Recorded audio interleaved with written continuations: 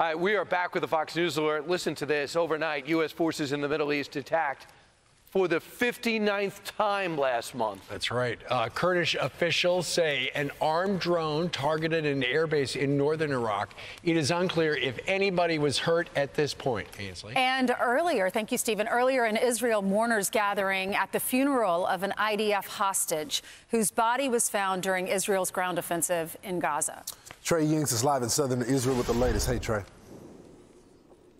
Yeah, hey guys, good morning. The Israeli forces continue to operate around the Shifa hospital in the heart of Gaza City. They say they've uncovered a tunnel on the complex, and this yet still does not provide all of the details of what they say are currently underneath the Al-Shifa hospital. The Israelis say this is a headquarters for Hamas. They've shown these new images of the tunnel system they say is underneath the hospital, and weapons also in the radiology department, but we've yet to see any evidence about this headquarters they speak of.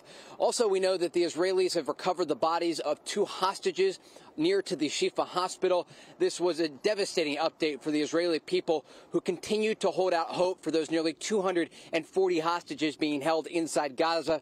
The first body they announced, Yehuda Weiss, a woman in her 60s from the small kibbutz of Be'eri. She has 5 children. She was being treated for breast cancer, and she was dragged into Gaza on October 7th. There was hope that she was alive, but again, Israeli forces have recovered her body near Shifa hospital. The second, as you note, a 19-year-old soldier that was taken into Gaza on the day of the massacre, Noah Marciano, and she was in a hostage video released by Hamas. Ultimately, they released also a photo of her body saying that she was killed in an Israeli airstrike.